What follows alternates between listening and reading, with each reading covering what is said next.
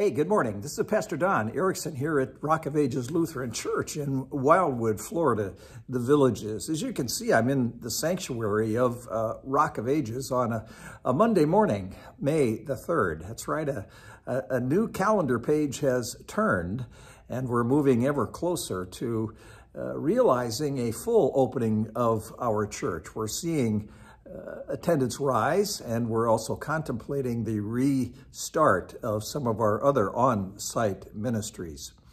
So I hope you're looking forward to a more open kind of society. We look forward to seeing you in worship if you're local. If not, to continue to connect with us on these daily day starter devotions, scripture readings, and to connect with us on our Sunday worship videos, either on Facebook or YouTube. I hope you're feeling optimistic about things improving.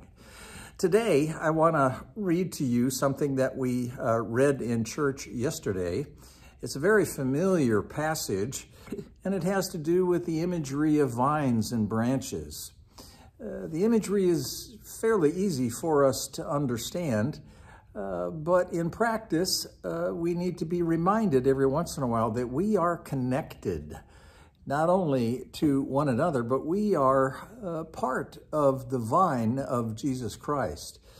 And like any vine, it requires it to stay connected in order for nourishment to be able to produce fruit.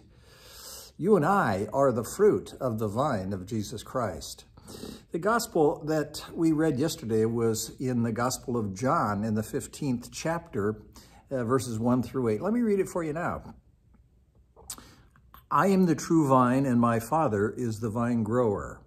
He removes every branch in me that bears no fruit. Every branch that bears fruit, he prunes to make it bear more fruit. You have already been cleansed by the word that I have spoken to you. Abide in me as I abide in you.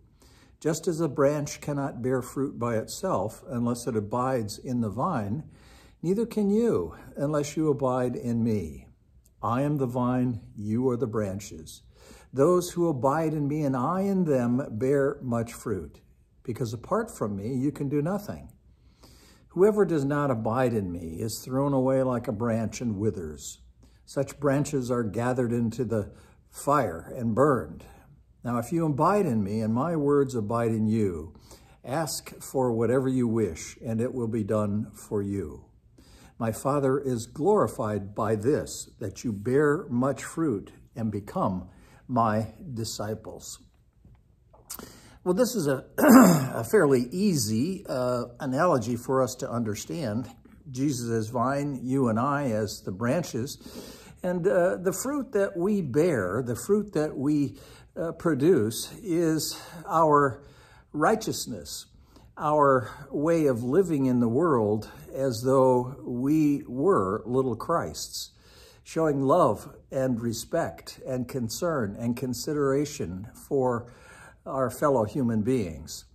So stop and think for a minute what fruit you are producing.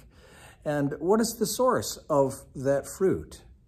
And how is it that you might need to nurture the vine a little bit more? How do you need to nurture your relationship with Jesus Christ so that you can become a more productive member of the kingdom? Let's pray. Gracious God, thank you for connecting us to the vine, Jesus Christ. Thank you for producing within us the fruits of the Spirit. Thank you for letting us be your eyes and ears, your words in our world. Lord, in your mercy, hear our prayer.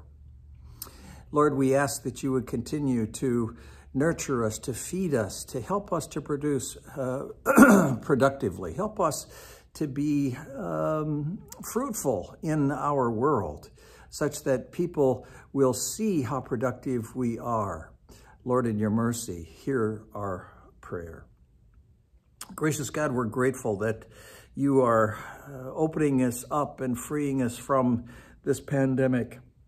It's not over yet. We've got a ways to go, but we're feeling much more optimistic about everything. So protect us, Almighty God, as we venture forth. Lord, in your mercy, hear our prayer. Thank you, Almighty God, that you give us this opportunity to explore your word each and every day. Lead us to your word. Lead us to your truth. In Jesus' name, amen. Thanks for spending a minute with me today. I hope that you're again well. And until we meet again tomorrow on Tuesday, this is Pastor Don saying God bless.